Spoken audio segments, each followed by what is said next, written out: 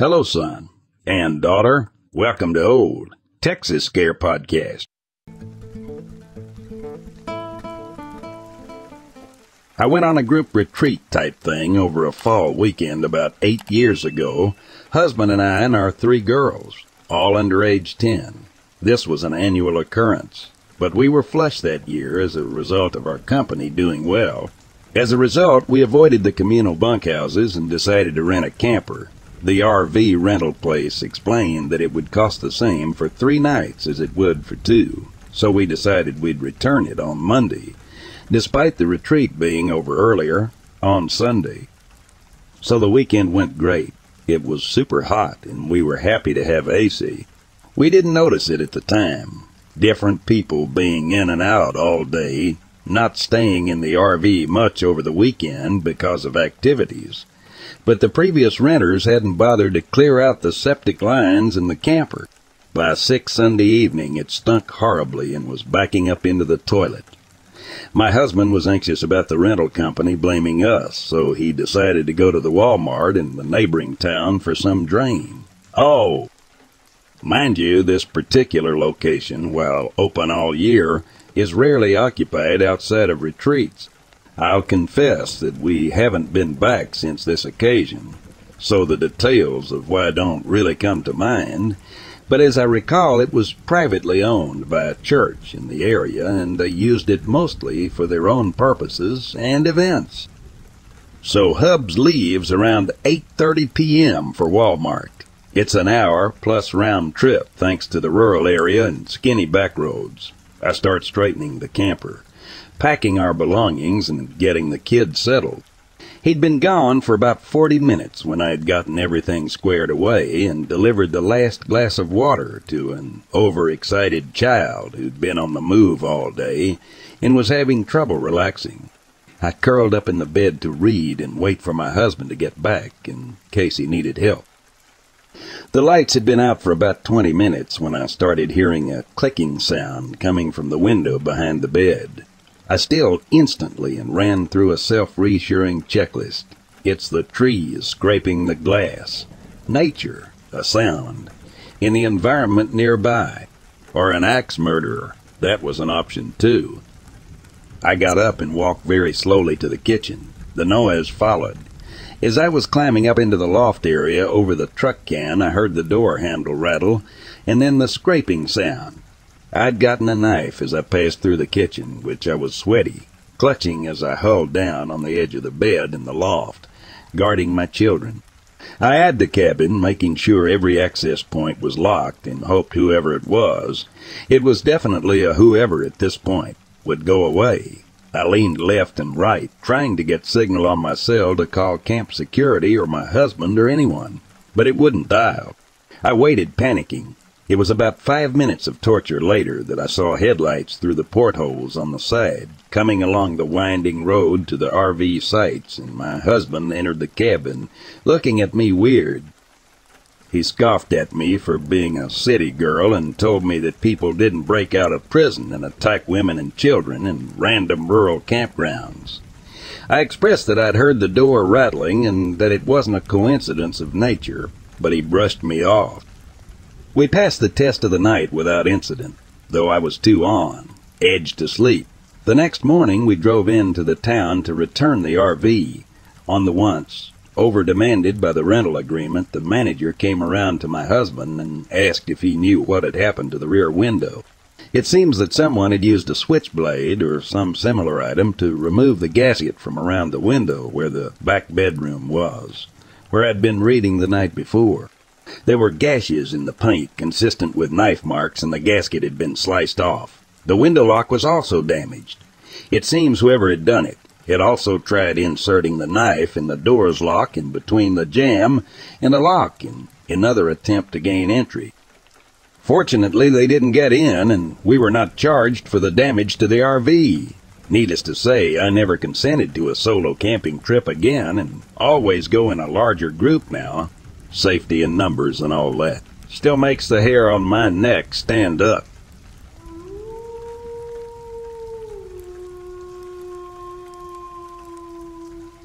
Hello, sir. I don't know if you were aware of this incident from the spring of 2018. The event affected all the inhabitants of a ranch located in the town of Los Cedrales, Paraguay, in the department of Alto Paraná. The cold nights forced the inhabitants of the Manuela Ranch to shut themselves up early, but the tranquility broke at around 9:30 p.m. on the Saturday night when the guardian of the establishment, a little dog, would not stop barking. The administrator, Francisco Molinas, came out to look at him with his rifle and a flashlight. He went to investigate the reason for the alarm towards the place where the sheep slept. I went to look behind the shed, and I saw one of the largest sheep lying on the ground. There I found out that there was every wound in the neck. I shined my flashlight to a corner, and there I saw the bug with its red eyes. It was brownish in color. In total, the bug killed 6 goats. The man reacted to the initial scare and said, "I got 3 shots with my rifle." I shouted to my son, and he brought my Nanmem pistol. Has hemmed the animal about 70 meters out there. Just when he stayed, I emptied the magazine of my gun in 16 shots. Then I led him with the line, and there he turned around and came straight to attack me. I reached my son and my partner, who brought a shotgun. The bug did not run so hard, and they put him against a volley of shots until he got into a little hill of the ranch. We looked for him everywhere. Too much we wanted to hunt him to show people this monster. I did not believe in this before, but now that I've seen it, I know there's a chupacabra.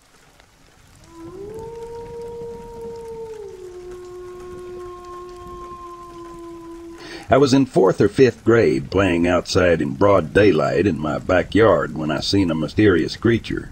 The garage was detached from the house, and it was cracked open at about foot level. If someone or something was inside, you could only see their legs or feet. We had a big dog named Bear as well that lived in the backyard, of course. As I played with my toys near the garage, in my peripheral vision I seen someone standing in the garage. I immediately assumed this was our dog Bear and continued to play. Moments later, Bear came running from the field of grass behind the garage, and my brain immediately told me that what I saw wasn't our dog. I slowly turned to look up at the garage, and as my vision focused, I saw 2 giant human-like feet with patches of hair, but not fully covered in hair. I couldn't see its body, but something tells me it was a small creature with giant feet. As soon as I realized what I was looking at, the creature started hopping from left foot to right foot, etc., as if it knew I noticed it, though we couldn't see each other's faces. Or at least I couldn't, lo. My heart dropped and I ran inside to my older brother. I got on his back and we searched the garage, but nothing was there. The feet looked like the hobbits from the Lord of the Rings movie. This happened in Compton, California, United States. Not known for cryptids, but a special city indeed. Anyone know what this is or seen similar? One of my brothers called it a gnome.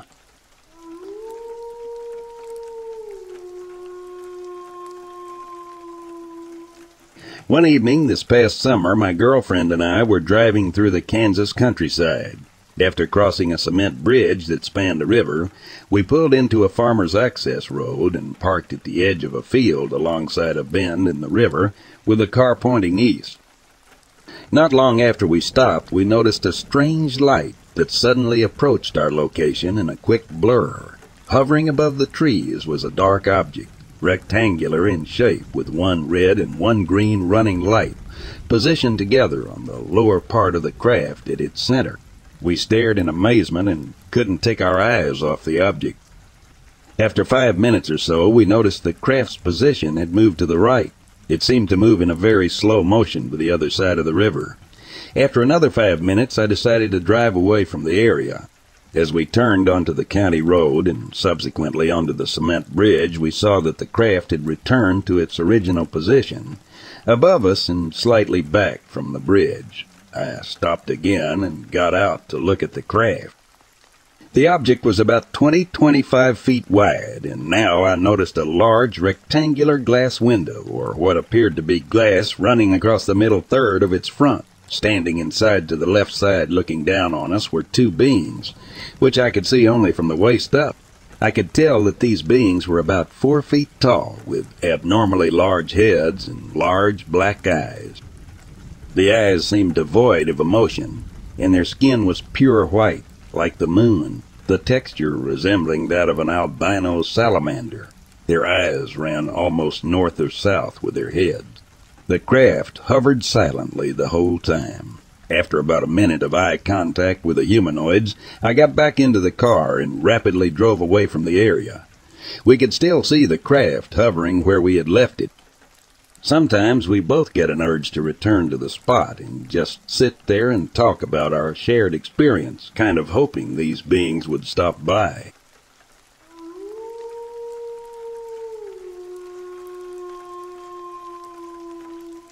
In 1983, I lived in a house in Boulder with several roommates, one of whom was an airline steward.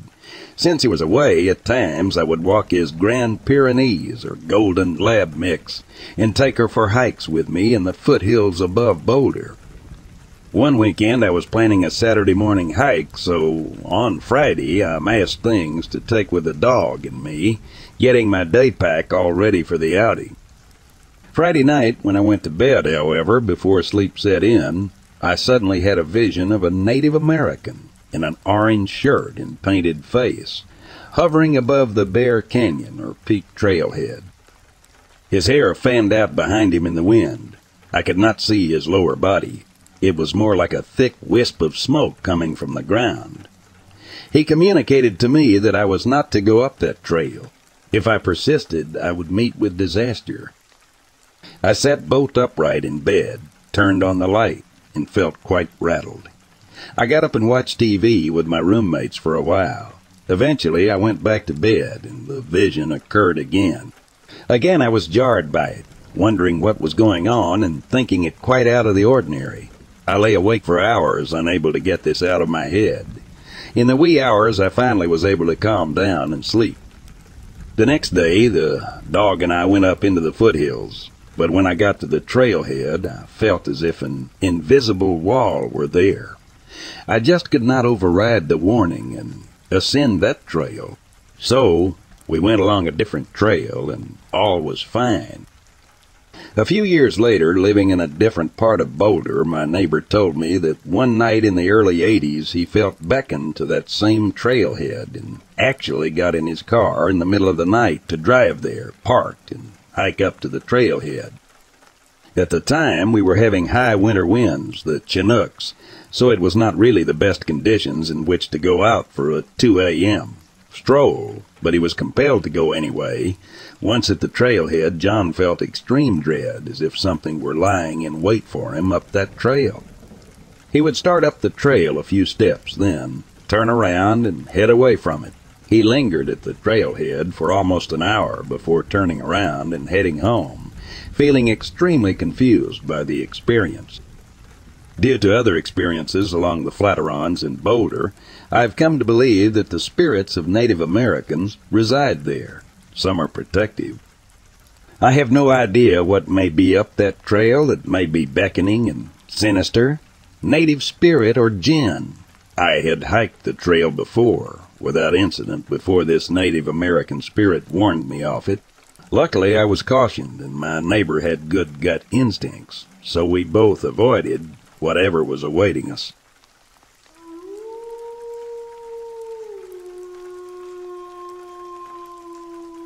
It's hard to pinpoint an exact date, but I believe it was summertime in 2010. There were 2 separate instances that neither of us had thought were tied together. We were living in Mount Wolf at the time, right by the Cadorus Furnace, which there's a whole other story about the woman in white for another time. Behind our house were woods, and it wasn't uncommon for us to hear foxes or owls or any other animal making noise out there. But there was one night that my mom had called me outside to listen to what she described as sad, lonely wailing. We researched endlessly about what could have possibly made that sound, but we always fell short.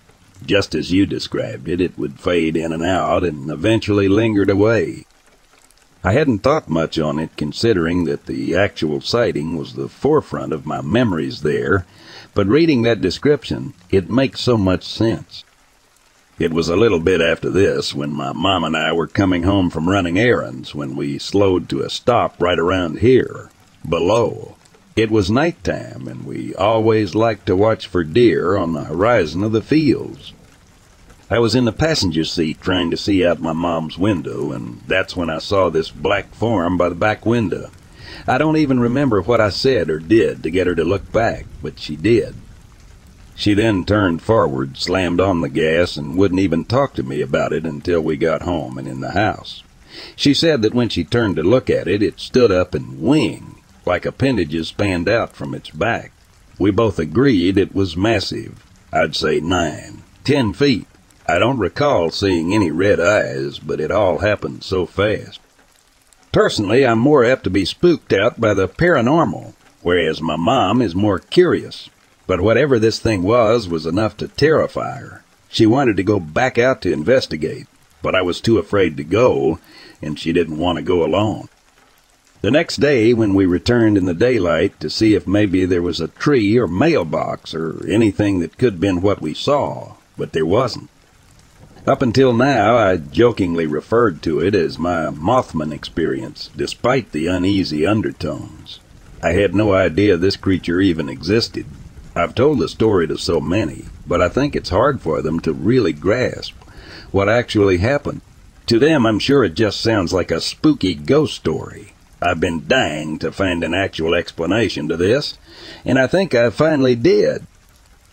My grandmother had a similar experience, but she was living in Edgewood, Maryland at the time. She described it exactly the same, though a massive black winged figure lingering near her car. She told us that she thought it was a fallen angel. It's all been very surreal. I didn't think I would ever get answers to what we saw, and it's haunted me to this day. I'm still unsure whether or not this discovery has eased my mind or frightened me even more.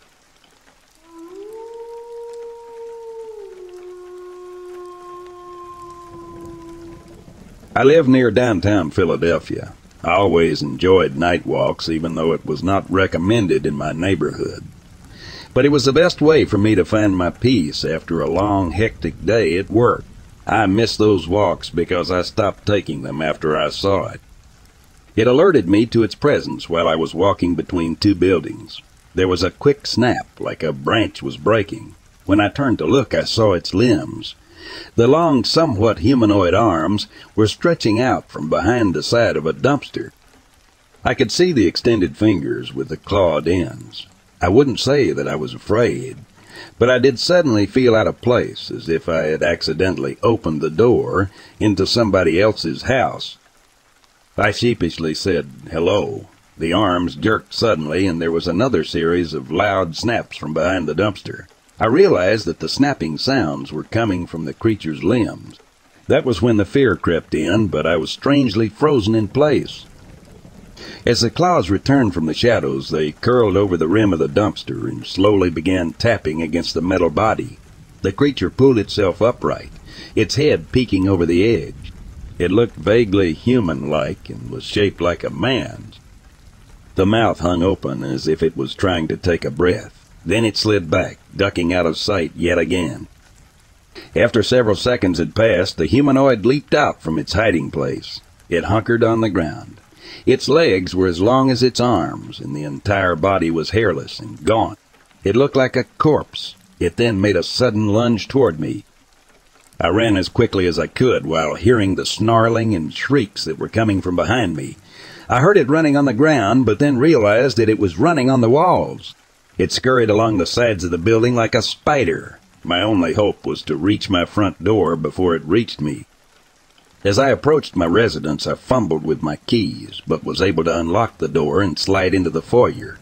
The creature crashed against the door and banged on the frame for a few seconds before falling silent.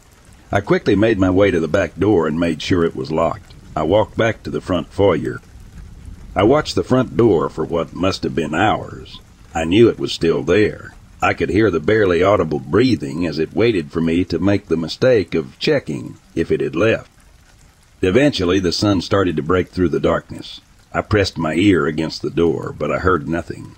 I slowly pulled the door open. The coast was clear. The creature was gone. That was the last time I took a walk in my neighborhood at night. I only walk in the daylight as I keep a vigilant eye open for anything unusual. I have no idea what that humanoid was or what it wanted from me, but I wasn't going to take any chances on finding out.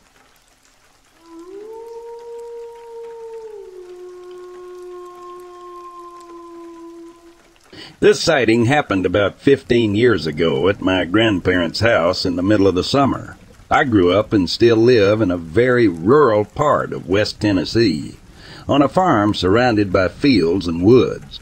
There are about 5 wildlife reserves within 20 minutes of my house, if that says anything about how far in the boonies this sighting took place. It was the middle of the summer, and I had invited some friends over to spend the night, so about 8 of us saw this, and we were all between the ages of 10 and 12. We had spent our whole day playing at the creek and climbing trees.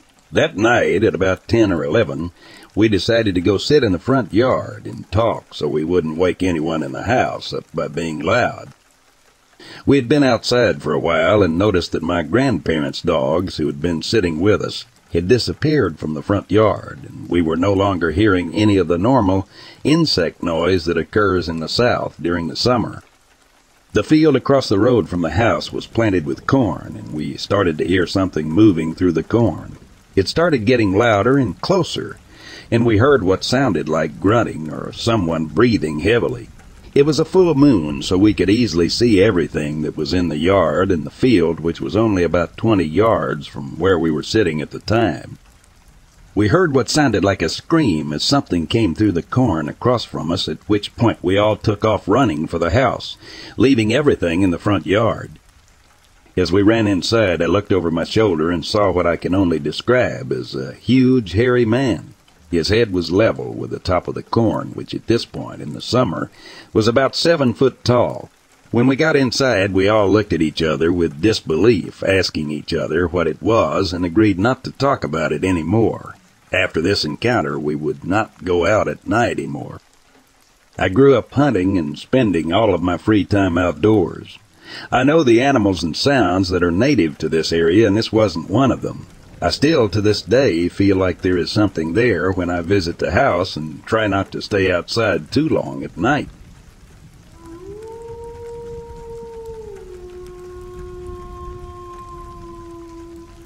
I fished commercially in the Bering Sea, Bristol Bay, and near the Aleutians for a couple years.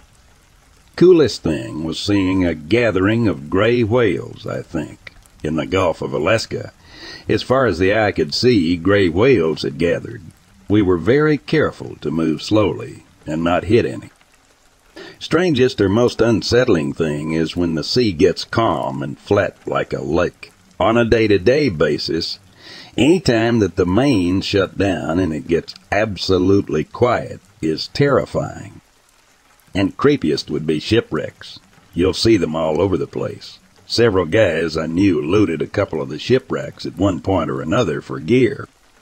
Storms really never scared me. You just kind of get used to it, and it seems normal and at times exciting.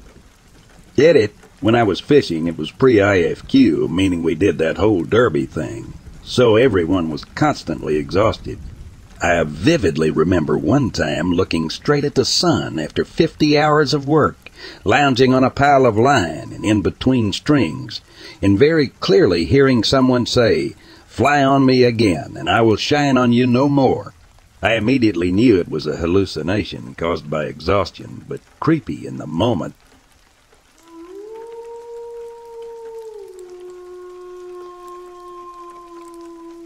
My family and I have a new puppy that we take outside to walk in the middle of the night. This was around 4 in the morning, and she let me know she had to go out. She has always been very intimidated going out in the middle of the night, but never thought anything of it. Just as I was about to bring her inside, I hear this howl, human-sounded screech that sounded like it was right behind me. Puppy and I ran so fast in the house. The scream that came out of my body was so bizarre. I just froze in fear as soon as I got inside. My husband was very concerned and immediately locked the doors and brought all of our kids in bed with us low. We were trying to chalk up to maybe a fox. I would normally talk myself into it, just being an animal, but the weird vibe I got, I can't even describe it. The howl or scream sounded like it was right in my ear. I will never be going outside alone again.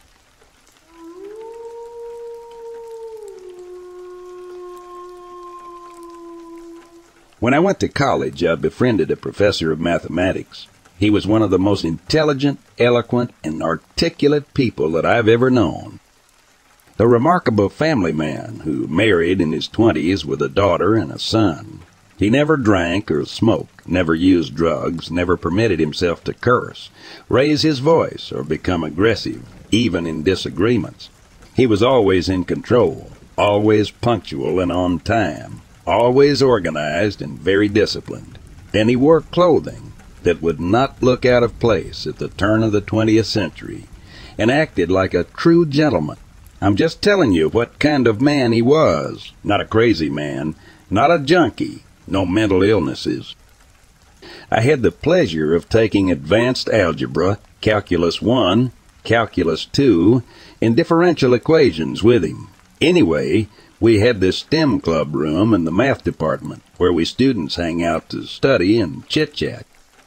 And sometimes our professor would join us for help with tutoring, homework, exam study help, and just discussions about various unrelated topics. One time he told us a story about winning something strange in the woods. This happened during the 90s when he was a teenager. He lived in Quincy, CIA during that time. And he had a hobby of driving his dad's old beat-up truck all over the Sierra Nevada mountains, just for exploring and also for hunting animals and gathering wild berries. He liked following old mining roads and seeing where they led. One such time he was out looking for blackberries to pick. It was getting late and the sun had set, so he was driving down this narrow road when he saw there was an obstruction in the road. He saw it looked like someone had stretched a giant plastic bag across the road. He thought it might have been construction work or something.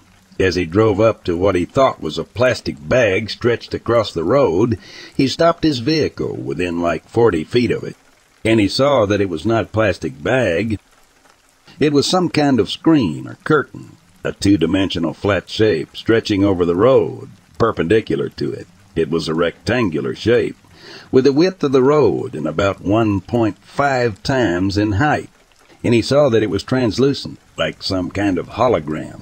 It was like semi-transparent because when my professor shined a flashlight through the rectangle, the light penetrated through it, illuminating the road past it, but just barely. Like the light only went a foot or two beyond that screen. It was just standing or floating there, and yet it was not attached to anything. It held its own weight, but it was like weightless at the same time. Its surface was like wavy or rippling. My professor got out of the car to investigate this strange floating rectangle. He went right up to it, and as he did, it was like it was emitting a vibration or low humming that he could feel in his bones. There was an effect that the closer to the rectangle, the stronger the vibration was on the objects around it. And as he got close to it, he saw the hair on his arm standing up, like there was some kind of energy in the air. And there were dense trees on each side of the road, so he couldn't go around this rectangle in the middle of the road. He went up to the trees and broke off a branch. He then poked the branch into this rectangle, and he saw subtle ripples going up and down through the rectangle from the place where he touched the surface. And he stuck the stick all the way into the rectangle, and there was no resistance, but he didn't see the stick going through the other side of the rectangle. It was like it disappeared or became invisible, and then he pulled it out, and the stick was unchanged, not burned or deformed.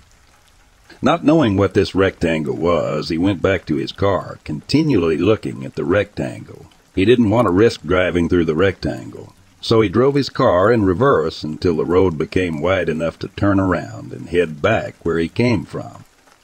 To this day, he doesn't know what it was. He said it looked like a two-dimensional shape, like a semi-transparent rectangle stretched across the road, perpendicular to the surface of the road. He didn't even know how it was possible for a two-dimensional shape to be floating like that, but he saw it with his own eyes. I don't know if he ever went back there to find out. He didn't elaborate. He didn't even say where exactly this was. This was just when we were chatting in the club room after 6 p.m. doing homework or just resting and eating snacks. And I never got back into contact with him after graduating, moving out of that college town, and then the pandemic hit. I don't know, but I suspect that's one of the things that pushed him to become a professor of mathematics, seeing a rectangle in the middle of the road. That's not something that happens every day, now is it? Anyway, that's all I know.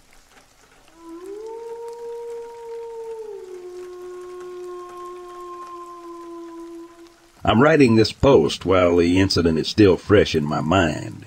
It occurred around midnight of Saturday, September 2nd, and each day that goes by, I feel more unsure about what I really heard that night. To preface, this took place in the Olympic Peninsula, along the Hood Canal. My girlfriend's parents recently bought a beautiful riverfront property in a rural area down a private gravel road that has a few other houses here and there. Their property is heavily forested on all sides, though the neighbors' houses are vaguely visible to both the left and right. The night was winding down after watching a movie. Everyone had gone to sleep while I lay awake playing on my phone. The windows were open, letting in the pleasant sound of the river bubbling outside. Close to midnight, I started hearing splashing in the river, which startled my dog, but was easily explainable as elk or deer crossing the river since the area is very wild. However, after the splashing subsided, I started hearing a repeated animal cry that sounded like a sort of bellow mixed with a scream or yell. It's hard to remember exactly at this point in time, but it was deep, not like a cougar or fox screaming, and fast in cadence. Definitely odd, but still explainable as an animal. This happened for 10 minutes or so, intermittently with what sounded like a huffing or snorting sound. I was alert at this point, listening and trying to calm my dog, who was unsettled by the sound as well.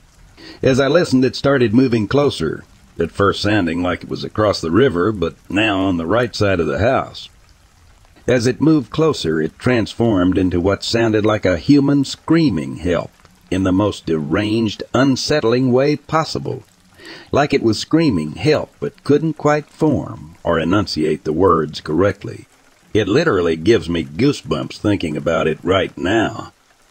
At this point, I was thinking what the F and woke up my girlfriend. We listened together in silence and rushed to wake up her parents when we both heard a pronounced help in the scream.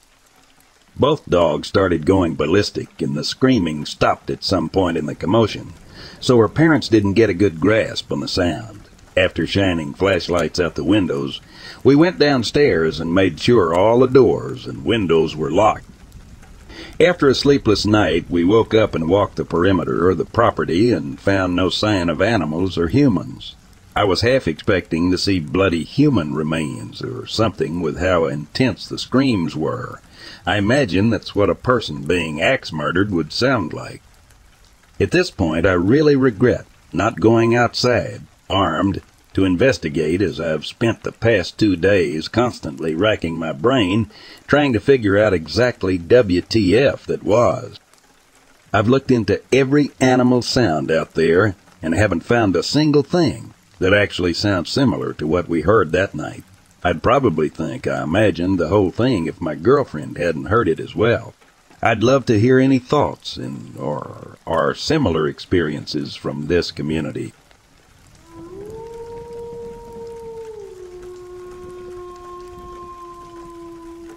There is a little hot springs nestled near the peak of the Possamaroid Pass in central Idaho.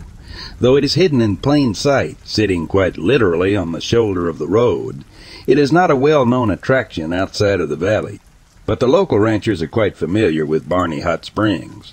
It's not unusual to drive by on the weekends and see several families enjoying the water. Barney Hot Springs, or simply Barney's, is incredibly remote, even for Idaho standards. It's at least an hour of driving over rutty dirt roads to the small town of Salmon to the north. If you need a hospital, it's over 2 hours to the regional hospital, and Idaho falls to the south. To say you're in the middle of nowhere at Barney's is an understatement. But the seclusion is one of Barney's major drawing points. That and the odd abundance of tropical fish swimming in the year-round warm waters. You can sit back, relax, and take in the surrounding views of the mighty Rocky Mountains with little in the way of distraction. But Barney's isn't all it seems to be on the surface. An event 40 years ago turned this little hot spring from a local retreat to a local nightmare. On the afternoon of October 27th, 2 truckers stopped for fuel at my parents' gas station and cafe in Hawaii, Idaho. They were hauling a load of hay over the Pasamaroi Pass, headed for a delivery point somewhere in Utah. As the truck fueled, the 2 men settled down at the cafe counter and ordered coffees. Sipping his coffee, the older trucker struck up a conversation with my mother and the regulars in the cafe. He seemed a bit on edge, but was normal in comparison to his younger partner. That young man was clearly shaken and didn't say more than a quiet yes ma'am or no ma'am to my mom. He kept his attention on the cup of coffee he cradled in his shaking hands. As the older trucker and the others conversed, he brought up a peculiar event that had happened to them that afternoon.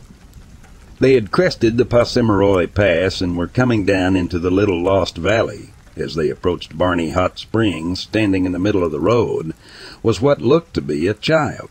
Bringing the truck to a stop, they soon realized in horror and fascination what was before them. It was not a child, but an odd, humanoid creature. Its body was slim, with long, slender limbs and a squat little torso. The head and eyes were large and amphibian. Like it was not standing any taller than a preschooler. They could see its green skin shimmer in the brilliant midday sun. Dripping with water, it was clutching a large bundle of what could only be described as hundreds of eggs. The creature watched the truck come to a stop, then awkwardly walked over the rest of the road and down an embankment. It was obvious from the trail of water it left behind that it had just come from Barney Hot Springs. On the other side of the road was a small stream hidden in dense willow bushes. No sooner had the creature disappeared, the 2 truckers were driving away as fast as their Cummins engine would take them. My mom and a few regulars at the cafe took in the man's story with silent, somber expressions and comforting head nods. This wasn't the first time strange things had been witnessed in the little lost valley. Of course, a frogman carrying his brood certainly was the most unique story they had heard in a long time. The regulars told the trucker not to get too worked up over the incident, as it could have been the autumn sun playing tricks on their eyes. The reassurance seemed to calm the men. They finished their coffees in a few quick gulps and headed out the door. My mom and the regulars had a good chuckle over the men's story and went on with their day. The following morning, on October 28th, one of the largest earthquakes ever recorded in Idaho struck the area. The Bora Peak earthquake was a magnitude 7 and could be felt hundreds of miles away. It destroyed farm, infrastructure, roads, and bridges. It even killed 2 children on their way to school when a brick building in Chalice, Idaho, collapsed on top of them. It was a horrific and frightening day for everyone in Idaho. Barney Hot Springs was not far from the earthquake's epicenter and did not escape its wrath. A couple passing visitors near the springs that morning watched in amazement as the water drained into the earth, leaving behind a stinking, mucky hole. Minutes later, to their further astonishment, the water came splashing back into the depression, but was now boiling hot. It was a truly bizarre geologic event to see. The boiling stopped immediately after the earthquake ceased, and the water at Barney's quickly cooled. It's now more of a warm springs, having permanently lost about 15 degrees of temperature after the earthquake. The frogman has been seen a handful of times since that initial sighting, always near Barney's and almost always standing in the road. I like to think the frogman was just a doting parent getting their babies out of harm's way before the earthquake struck and annihilated everything in the hot springs. Barney Hot Springs is still a widely popular spot for the locals. No one seems too bothered by the idea of sharing the water with a little odd amphibian man and his family. Someone even reintroduced the tropical fish after the boiling incident killed all of them. It remains just one of the many weird stories to come out of the Lost Rivers area of Idaho where I grew up.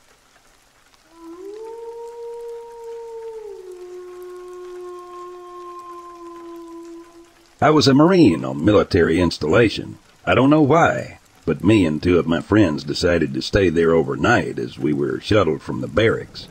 I do remember it was late, maybe after 1:32 a.m. One of my buddies, who had been out drinking but not excessively, we had been told not to go outside, so we had to just walk around the inside but had no contact with any of the other Marines. It was dark inside, so we were using our flashlights.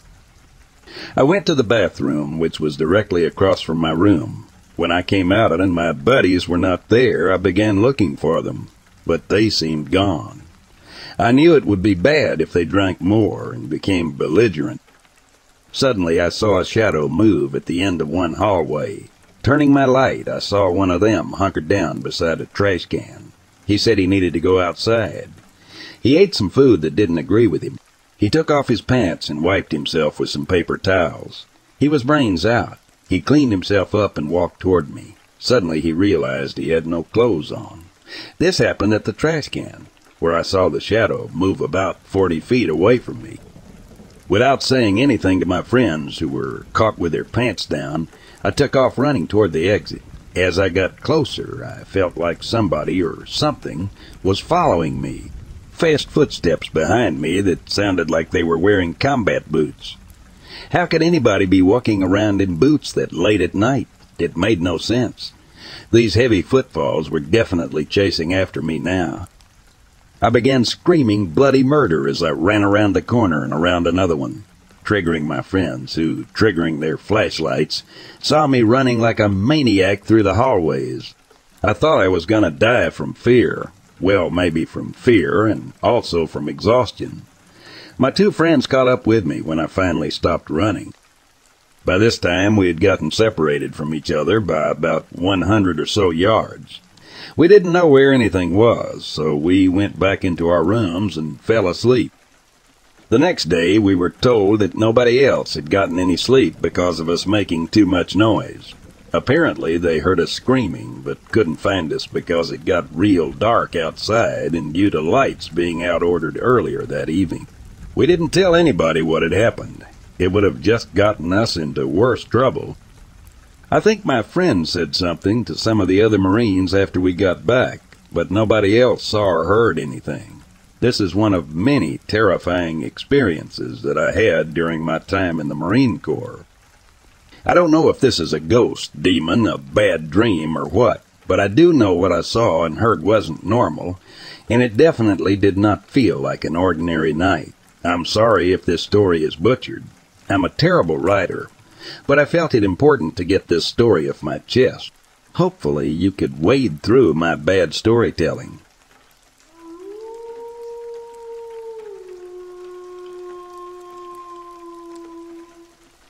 I crouched in the shadow of a decaying building, clutching my rifle as tightly as my trembling hands would allow.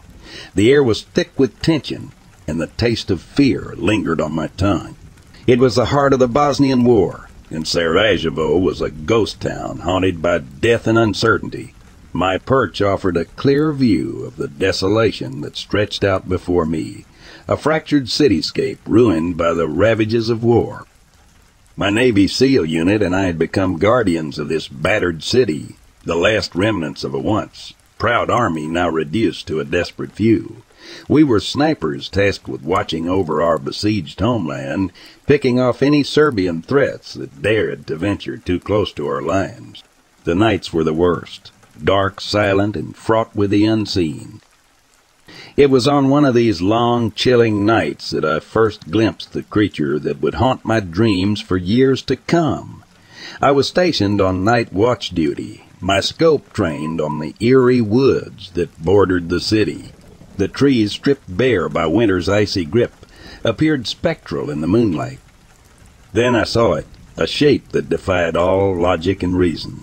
Emerging from the shadows of the woods, the creature moved with a strange grace, both mesmerizing and terrifying. It was a quadruped roughly the size of a horse, yet its appearance defied categorization.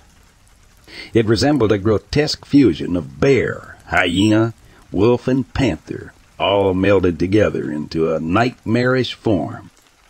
Its snout was long, resembling that of a wolf or a pig, lined with teeth that gleamed in the faint moonlight. Its ears were small and rounded, lying close to its head. In its neck was a sinewy, powerful column. But what truly set it apart was its tail, a thick, muscular appendage resembling that of a panther, capable of knocking down men and animals with brutal force. My heart pounded in my chest as I watched the beast through my sniper scope. I could scarcely believe my eyes. Each of its feet confounded description. Some claimed it had cloven hooves, while others insisted that each digit was tipped with a hoof. Its claws, heavy and formidable, resembled hooves as well, and they glistened ominously in the moonlight. As I observed the creature with a mixture of terror and fascination, it suddenly let out a screech that chilled my bones. The sound was otherworldly, a haunting wail that seemed to echo with centuries of malevolence. Without warning, it bolted back into the woods, vanishing as quickly as it had appeared. I hesitated, torn between the urge to pursue this enigmatic beast and the knowledge that a Serbian sniper lurked nearby. The risk was too great, and I knew that duty demanded my attention be focused on our human adversaries. Reluctantly, I decided to remain hidden and vigilant. The remainder of that night dragged on, my mind consumed by the image of the creature. My comrades dismissed my account as the product of a fatigued imagination, but I knew what I had seen was real. That night marked the beginning of an obsession, a relentless pursuit to uncover the truth about the creature that had stalked the shadows of Sarajevo. In the years that followed, I returned to those woods searching for any trace of the beast. I interviewed survivors and gathered accounts from those who claimed to have encountered it. Some believed it was a supernatural entity, a harbinger of death in a city already teetering on the brink of annihilation. But no matter how hard I searched, the creature remained elusive, a phantom of the night that defied explanation. It left me with haunting questions, a mystery that would forever remain unsolved. The Bosnian War eventually ended, and the scars of that brutal conflict began to heal. But for me, the memory of that night and the enigma of the creature lingered on, a testament to the horrors of war and the unexplained mysteries that sometimes emerge from its depths.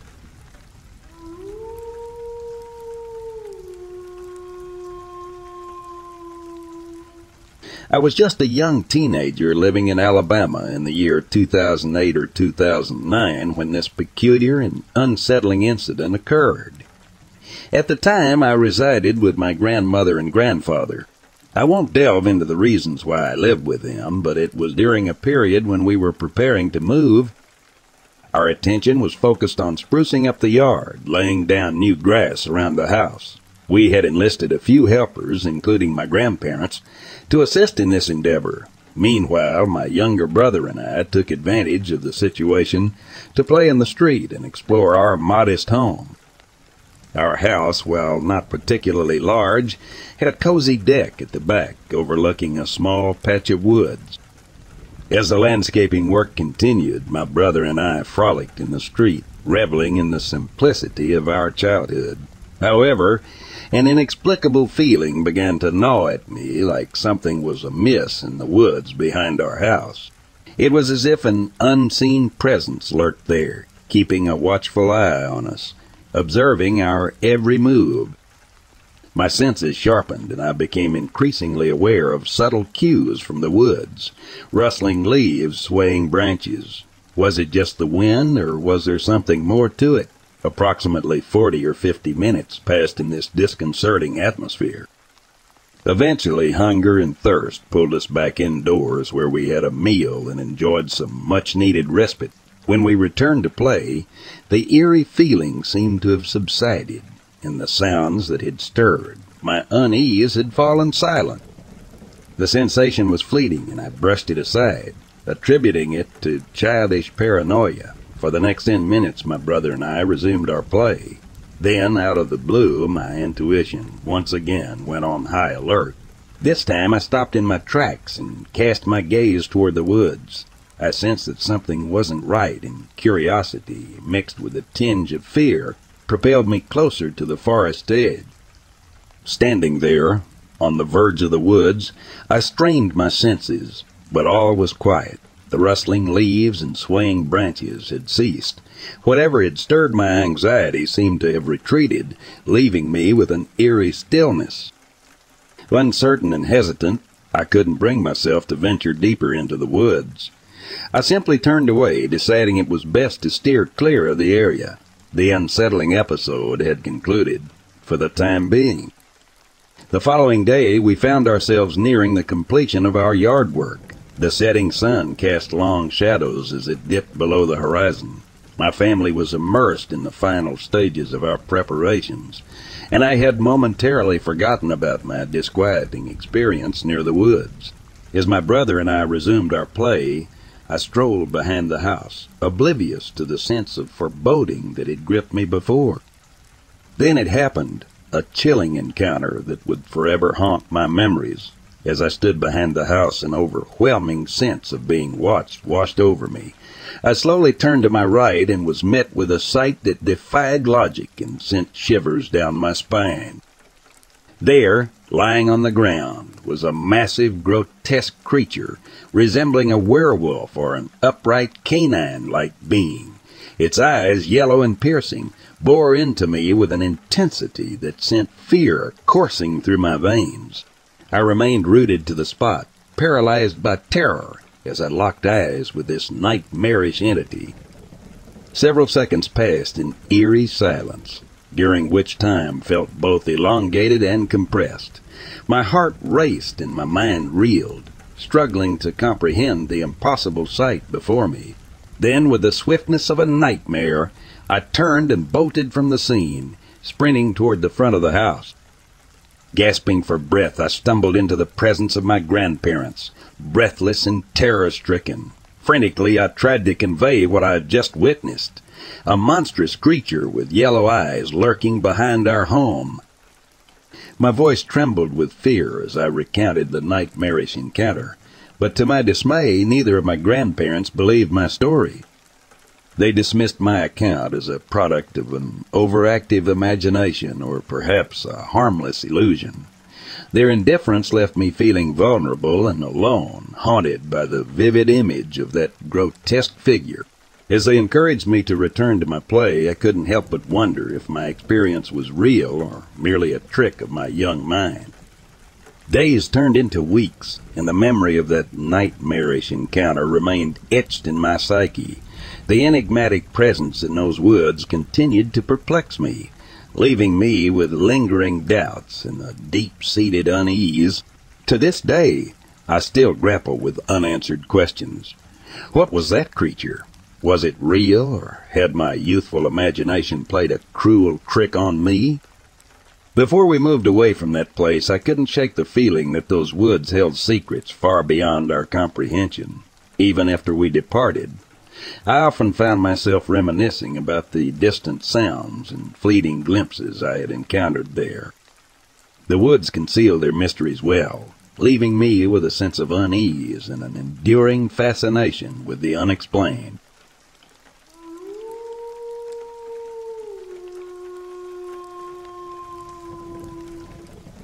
I should share my story about the Menehune.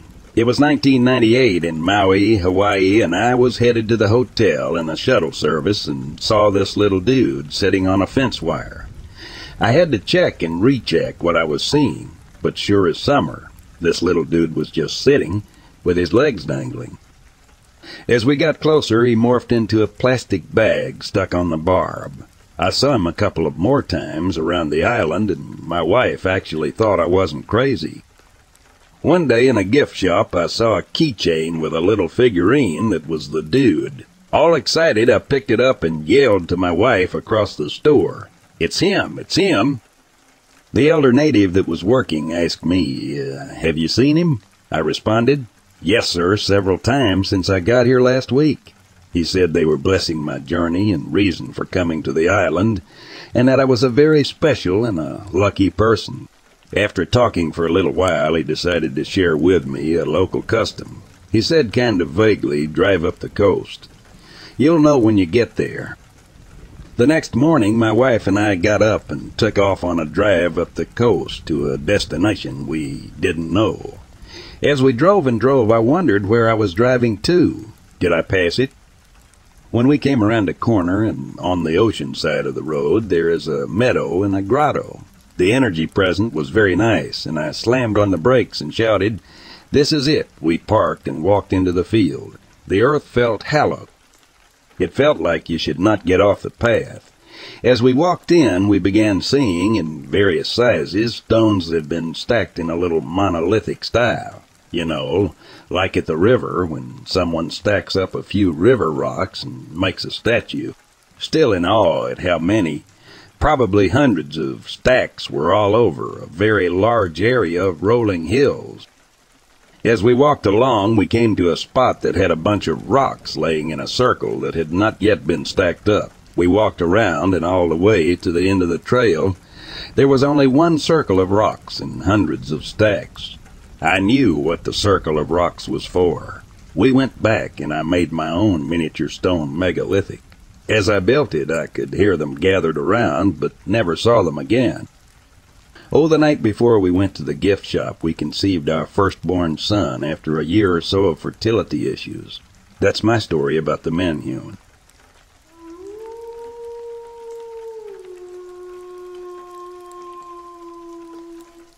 I'm an American veteran who retired after 23 years of active federal military service. Back in the late 1980s and early 1990s, I was a non-commissioned officer stationed in upstate New York.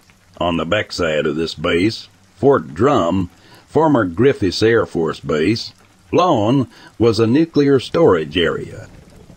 This was right next to hundreds of acres of heavily wooded area. I used to work in the tower of the storage area where I controlled all the alarms and cameras. Being a nuclear storage area, there are a ton of alarms in the ground that pick up someone or something walking on the fences, picking up any vibrations. There are cameras attached to each alarm. Cameras covered every inch of the area. The first time I saw a Sasquatch, I nearly missed my pants. I was being trained as a tower operator when we received an alarm from the backside of the facility fence line. The corresponding camera came up, and there was a hand on the fence and the Sasquatch, looking straight up at the camera. The sergeant that was training me looked at the camera and, with no excitement at all, reset the alarm and went back to what he was doing. I asked him what that was and if we were going to do anything about it. He looked me dead serious and said, "I'm pretty sure that I don't need to tell you what it was, and no, we aren't going to do anything about it." I was blown away. I came to find out that this happens all the time, and no one does anything. The first day I was certified as a tower operator and working by myself, I received the same alarm. It was the same exact scenario, but I did dispatch security to the area. They arrived and could find absolutely nothing. Later that evening, I received an alarm at one of the doors inside the storage area, and there it was staring up at the camera. That means that somehow it got through the ground alarms and the fence alarms without setting anything off. It was banging on a door of the bunker housing nuclear weapons. Again, I dispatched security, and they found nothing. Each night we have a log that we write explaining all the events of the evening. We turn it into our command. I wrote exactly what happened and turned it in at the end of the shift. I wasn't home for an hour when my phone rang. It was my commander telling me that I needed to come back in. I was made to change my report, deleting any references to alarms and SAS watches. Apparently, they know about these things and don't do anything about it. I've also seen them just appear out of nowhere. They also have some ability to make you feel sick, and I think it has to do with their young ones. I think that the young ones might not have mastered some of their abilities, letting themselves be seen. This is all true. These creatures are real and have abilities beyond our understanding. The government knows about them, without a doubt, and still denies their existence. They are so confident in their deception of the American people that they never even made me sign an NDA.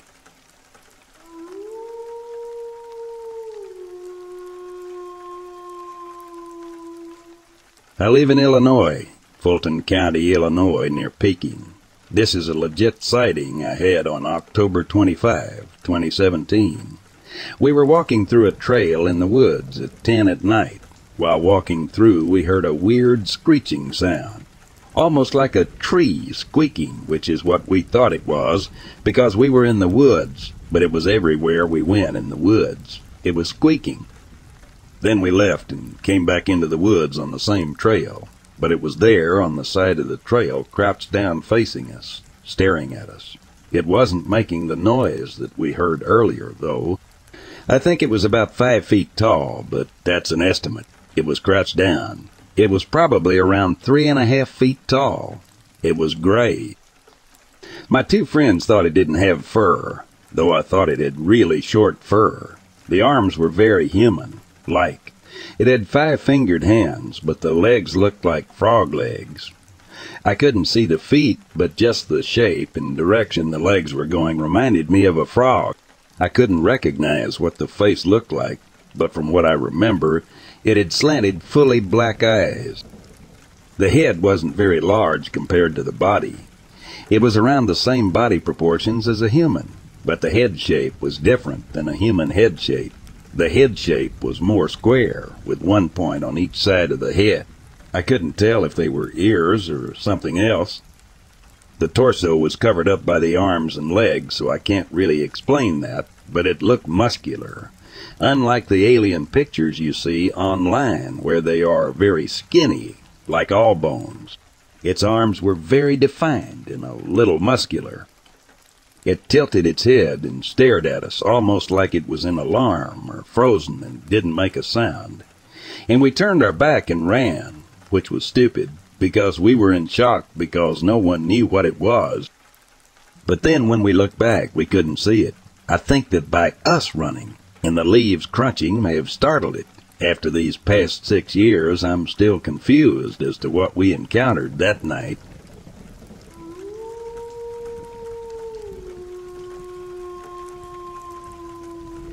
This occurred in central Iowa at Saylorville Lake on the nights of December 14 and 15, 2017. So I was with two friends, and we had a strange encounter with multiple humanoids that we saw in the woods from our car at night. We were really freaked out and were barely talking. The only reason we were there was that we had an encounter the previous night with what we thought were multiple humans watching us for multiple hours and communicating with each other by tapping on trees in some code and making noises not dissimilar to screeches. These noises coincided when a light turned on, and at one point we stopped hearing them for almost 30 minutes. So we called a friend, and while my friend that called was whispering on the phone, we heard the communication again and whispered for him to hang up immediately, as we said that the noise stopped before he even hung up or pulled the phone from his face. We also saw multiple silhouettes walking away through the trees. We were checking out the area again after that encounter the previous night. What we saw sent chills up and down our spines. We didn't discuss it. Instead, we individually wrote down what we saw and compared it to avoid influencing each other's thoughts on what was seen. Our descriptions were all the same, with only a small discrepancy in height and different levels of detail. The height range was about 7 to 8 feet tall. My other friend thought it was just 6 feet high or so. The description that follows is the most detailed. Our friend actually got out of the car and went to the edge of the woods to listen closer. Something none of us will ever do after seeing those eyes. There was more than one. They were positioned to our right, to our left, and straight ahead. Very slender, tall, hunchbacked, and brown in color. The eyes had an orange-yellow glow, almost like cat eyes that reflect in the dark, but no lights around. The movements were precise and quiet, despite dry leaves everywhere. They each had 2 primary locations they went back and forth from, but they had more spots on their path. When I was outside the car, I could hear breathing. Their footsteps mimicked mine, and it only happened when I was moving or looking back to the car. They used the trees to cover the light reflection, and when we spoke, all was silent. They did not walk heel to toe, but toe to heel. Really bizarre. Their breathing was heavy through their nostrils. I have never gone back to the location and have since moved to Texas. I doubt that my friends ever went back either. Any idea what we saw those nights? Thanks for listening. Hope to see you tomorrow, son.